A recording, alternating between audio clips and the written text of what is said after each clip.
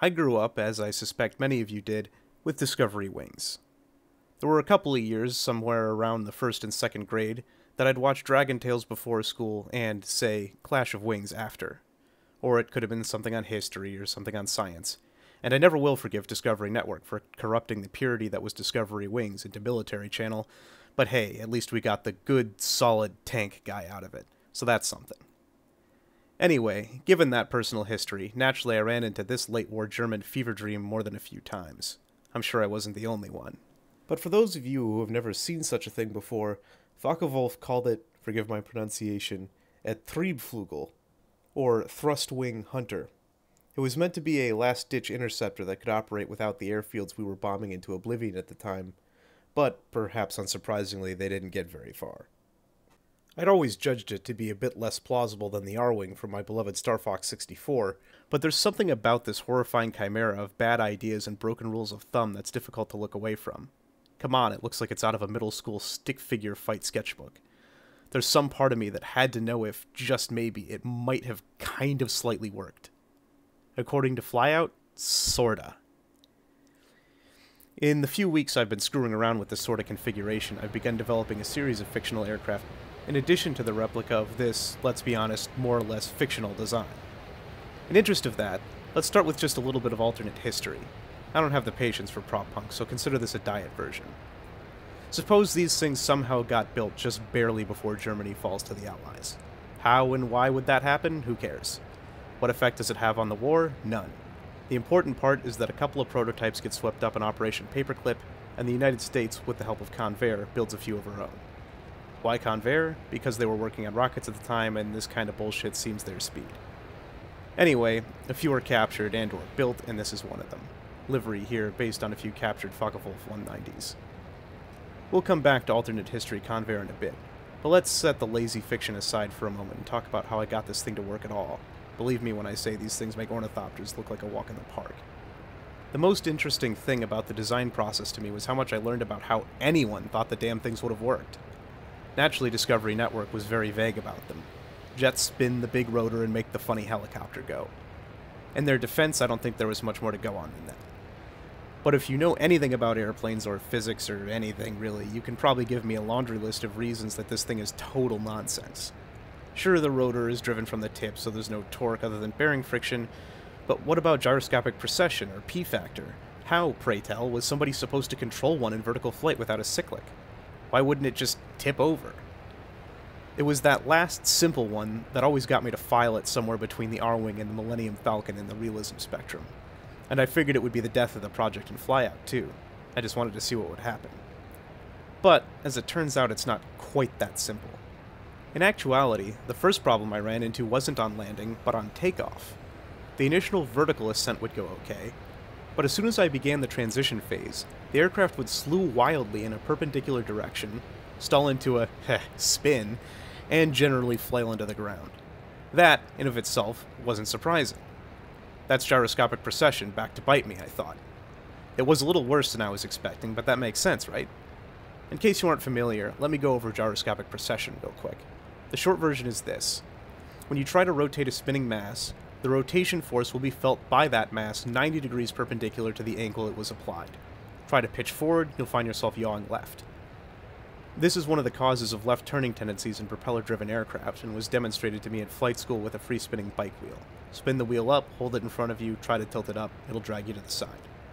Cool. I try to rotate the rotor disc forward, and it precesses to the side. Checks out. There's just one problem. I tried lightening the rotor disc, which should have reduced the gyroscopic forces, but the problem didn't get better, it got worse. Next, I tried to make the rotor disc heavier just for giggles. Guess what? It got better.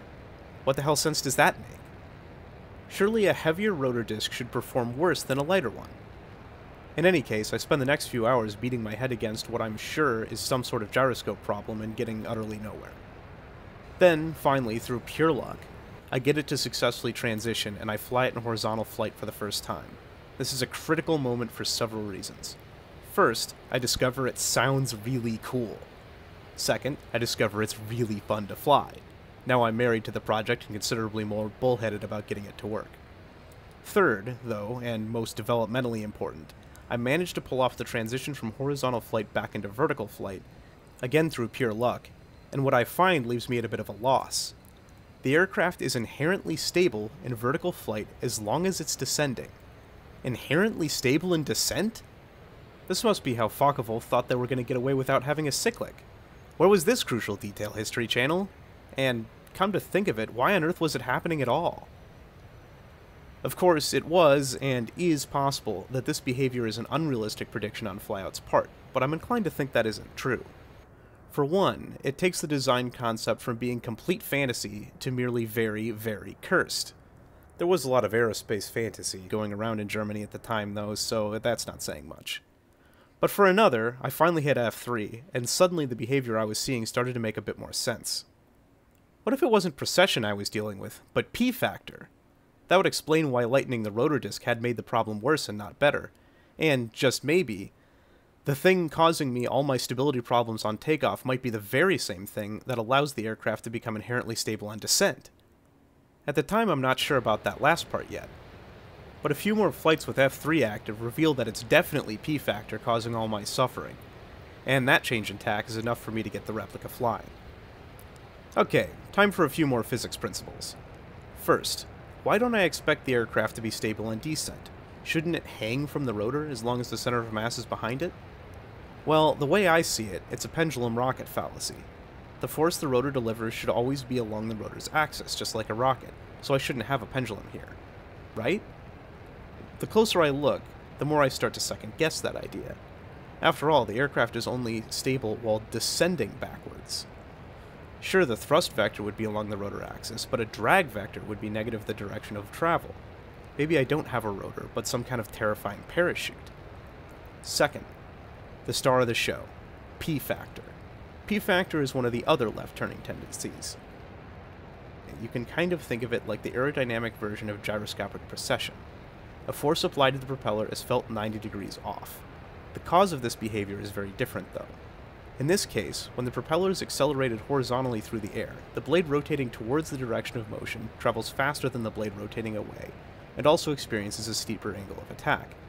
As such, it produces significantly more thrust than the retreating blade, and offsets the center of thrust away from the center of the propeller and toward itself.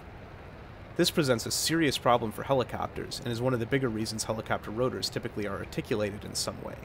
Unfortunately, or fortunately as the case may be, we don't have that luxury. No blade flap for us, no cyclic for us. So, why do I think the stability and descent behavior might be a feature of P-factor and not the parachute effect I described earlier? For one, the aircraft is most stable at relatively slow descent speeds. It becomes unstable again if the descent speed becomes sufficiently high. That shouldn't happen in a parachute situation. Second, I am able to apply thrust with the rotor to decelerate my descent for a soft landing. That thrust should be along the rotor axis and should not be exempt from the rocket pendulum fallacy.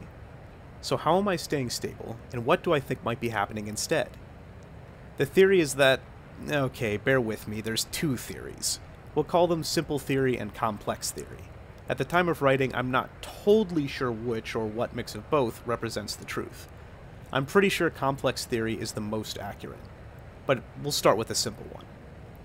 Simple. As the aircraft tries to rotate in vertical flight, one side of the rotor disc begins to descend faster than the other.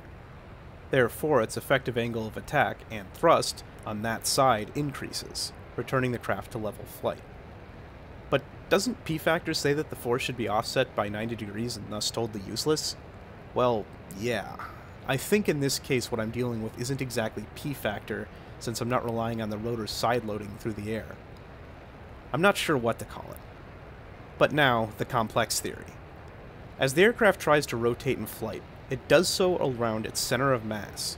The rotor is offset from the center of mass, so rotating the aircraft around the center of mass side-loads the rotor by a speed given by the rotor's distance from the center of mass and the speed of rotation. The further the rotor is from the center of mass, the higher the side load. The resulting force is true P-factor, as originally described, but serves to return the aircraft to level flight in much the same way. Why doesn't it felt 90 degrees off? I'm not sure. It seems like at lower rotor RPMs it is. The minimum rotor RPM for stability is relatively high. So, why do I think complex theory is accurate? 3 reasons. 1. A lot of the fly-by-wire I'm using to deal with yaw tendencies on the replica Triebflügel are based on translation airspeed, which roughly equates to a measure of how side-loaded the rotor is. I was able to use those figures to almost perfectly cancel yaw tendency based on translation speed, which suggests that the phenomenon does in fact come almost entirely from side-loading. 2. The distance of the center of mass from the rotor is crucially important to stable flight. In simple theory, it shouldn't really matter much. And 3. True p-factor, basically what I'm describing in complex theory, is very obvious in horizontal flight. It's safe to assume that it plays a major role in vertical flight as well, though it's harder to differentiate it from other forces. And, after all that, what of the original parachute theory? Well, I'm about to dispel that one once and for all, and it's all thanks to the Flyout bi-weekly challenge. It so happens that the new challenge, which was to build a regional airliner with a 17-passenger capacity and a 2,200-kilometer range, came out while I was in the middle of putting the finishing touches on my original Triebflügel replica. That gave me a horrible idea. You know what would be really stupid? Funny helicopter plane, but a regional airliner. So naturally I got to work. And that means it's back to alternate history conveyor. Okay, it's 1960-something, and rapid air travel is becoming available to the middle class for the first time. People are going on vacation to places like Florida and Hawaii, and all sorts of exotic locations previously only accessible by aircraft like the very expensive, very slow Boeing 314 Clipper. And let's say, just to justify this stupid thing, that not all these tourist hotspots have terrific runway infrastructure yet. Enter the extremely fictitious Convair CV8675. And let's also say that this is a parallel timeline where the flying public wouldn't mind boarding an unmitigated death trap like this. Anyway, Convair, flush with lots of P-factor related experience from their Operation Paperclip involvement with the Triebflügel configuration, decides it would be funny if they made an airliner like that. And, you know, maybe it could be useful for carrying people to unimproved airfields or something. At least that's what they tell the investors. Mostly it's just funny. One of the things they learned about the original design was that it was almost impossible to fly. In fact, they were only able to get it to fly by cramming it full of early fly-by-wire technology that they pretty much had to purpose invent for it. This would be the side-loading compensation I was talking about, and even then it barely worked. You know what would be easier? Just slap a second rotor on that baby and spin it the other way. Sure, there's no torque to counter, but just like that, P-factor is gone. Yay! It's a dream to fly, just like a regular airplane. Wait, we were using the P-factor, weren't we? Yep, there it is. If parachute theory had been correct, we wouldn't need P-factor to be stable. But it sure looks like we do need it. I tried pushing the center of mass further behind the rotor center of pressure. The leeway to do this is higher than you might expect, because the center of pressure moves a great distance as the rotor blades feather for forward flight, but even so I ran out of stability in horizontal flight long before I gained it in vertical. In any case, it didn't make sense because of the aforementioned pendulum rocket problem. What do we, or wacky alternate history Convair, do now? We can't drop this thing down to a single rotor. It'll be even more of a nightmare to handle than the original Triebflügel design. Even if one could get it to work, pilots and passengers would hate it. This dual rotor design is so nice to fly in every phase except landing. How about a cyclic? Well, I would if I could. No scripting in Flyout yet.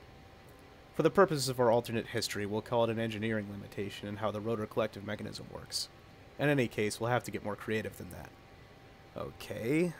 What if we had 2 rotors at all times except when landing? P-factor on demand. Bingo. Enter the feathering aft rotor. Conveniently, our rotors are only driven from the jets on their tips, so killing rotation on the rotors doesn't have to involve a clutch or anything. All we have to do is point the jets straight back and let the rotor windmill as if it was in forward flight. This is easy to do in a flyout. We just add a second input that forces the rear rotor into the feathered position. Now we have tons of P-factor. Now don't get me wrong, at a whopping 22 metric tons, all the P-factor in the world isn't enough to make this monstrosity easy to fly on descent. But with a little practice, it is workable. Like before, the key is to keep your rotor RPM up. I find that a throttle setting of roughly 50% works nicely for the descent phase. Advance it a little as you get close to the ground. Ground effect should help out. But whatever you do, don't go back into a climb. If you absolutely must go back into a climb, immediately defeather your aft blade, but the P factor that was just helping you land will instantly kill you instead. So there you have it. The operating principles of the Convair CV8675. Is it safe? Hell no. Does it work? Technically. I guess the alternate history Convair is run by Cave Johnson. Alright, having discussed the design and critical parts of operation, let's talk a little bit about the airplane itself. I mentioned earlier that the Darner was designed as a deliberately silly entry for the regional airliner build prompt, but I'm glad to say I've grown rather attached to it. It's kind of adorable. Far flung from the replica design, there's only the faintest hint of fly-by-wire here. Just a touch of turn-right auto trim, and it really doesn't need it. And I know you probably can't tell from the video, but I cannot exaggerate how easy and pleasant this is to fly. During takeoff and cruise, anyway. It just seems so eager to please, like it's got no idea how cursed and utterly pointless it is. Like it lives in the bizarre fantasy future depicted in Modern Mechanics magazine covers. I strongly suggest you snag a download and give it a try yourself. It came out much better than I expected. Okay, so say you're an airline and I've just successfully guilt-tripped you into giving this thing a shot at a good life in your fleet, probably narrowly sparing it a one-way trip to the big sad lot in the Arizona desert. So what have you just bought? A slightly more useful airplane than you might think, actually. The 8675 offers seating for 17 passengers, 3,000 kilometers or 1,600 nautical miles of range, a cruise speed of 330 knots, a top speed of 440 knots, and a 10,000 foot per minute climb and horizontal flight, as well as a roughly 40,000 foot ceiling. And all of this you get for just a helipad worth of takeoff and landing area, at least as long as you're inhumanly accurate. Not bad. Just try not to think about how much you're spending on 6 engines worth of Jet A. Naturally, this aircraft was designed to meet the regional airliner challenge specification, 16 packs, each with 30 kilograms of luggage and a range of 2,200 kilometers. Originally, I wasn't looking to pass that mark by much, just to build an aircraft in this quote-unquote hybrid rotor, as I've been calling it, configuration that technically meets the requirements. But that isn't quite how things went. As you might guess, aircraft like this have some very interesting drag characteristics in cruise, and the blades I originally built this aircraft with washed in rather than out, as the wings in this version do. That isn't for any particular reason other than that certain depictions of the Triebflügel appear to wash in while others wash out. Operating with wash-in made the feather angle difficult to get right. In the original version, the rotor would actually windmill backwards in cruise, which looked awesome, but created an awkward airspeed range where the rotor RPM was very low and the lift a tad uneven. At first, I had all kinds of cool ideas about how I was going to make that into a feature rather than a bug, and I was going to have a arc on the airspeed indicator that indicated this area of uneven lift, but there really was no contest. Worse than the rotation reversal problem, the overall drag characteristics of the wash-in design left a lot to be desired. Probably because each blade had a slight negative AOA rather than a slight positive AOA when feathered. I did all my jet tuning to this inferior version and spent a great deal of time chasing what I thought was bad jet design. To date, I don't really know how good these turbines are. All I know about jets is that you can sometimes get away with the explanation suck, squeeze, bang, blow on test questions in college. Mostly, I just moved settings around until the resulting numbers were as good as I could get them, and it wasn't until I was already making the required 2,200 kilometers of range that I realized that my drag situation was as bad as it was. A quick swap to wash out, and my rotor reversal was gone, and my range improved by 50%. So we've actually got some pretty healthy range, and a decent payload margin, and both of those without leaving all that much speed on the table. So what about passenger comfort? Oh boy, do we have a surprise for them. The 8675 is designed with a unique upper body fitness regimen built directly into the enplaning process. Tailsitter designs like this offer some unique boarding challenges. So ostensibly, what one would do here is this. Rotate both rotors to expose the dorsal area of the aircraft and connect a very tall air stair or jetway to the door just above the forward rotor. Passengers and crew, having warmed up for their workout with the super tall air stair, would then board by stepping onto the rear wall of the cabin and approaching the center aisle, which doubles as a ladder. They would then climb up to their desired seat, manage to haul themselves into it, and finally lie back, pleasantly tired and ready to sleep the flight away. Provided they survive the necessary acrobatics anyway. Don't get me wrong, there are better solutions here. The aisle could double as a loading elevator track, and ideally the seats would rotate to spare you the crazy gymnastics. Space is at a premium here though, and so is my patience for abusing the cross-section editor to make props, And really, the best solution is to just not use a tailsitter for your regional airliner. But too late! I guess you already bought one. Joke's on you. You're probably taking it somewhere exotic though, since not needing big runways is pretty much the whole point, so maybe find a way to market the whole thing as some kind of quote-unquote adventure package or something. In any case, I hope the 8675 Darner brings the airlines of Flyout good fortune, their passengers safe travel, and their pilots plenty of fun. The 8675 is available for download on the Flyout Discord under both the Build Challenge thread and my personal aircraft sharing thread, and at the link in the description. I will probably yet release the replica and a few of the other hybrid rotor configuration aircraft I've built, but single rotor designs are a huge challenge to get to fly easily and reliably enough to not require too much luck, overly perfect flying, or overly perfect weather. Hopefully I can get them out soon. Next video should be a build video for the Precasa 01 Ornithopter, as I'm already mostly done with that.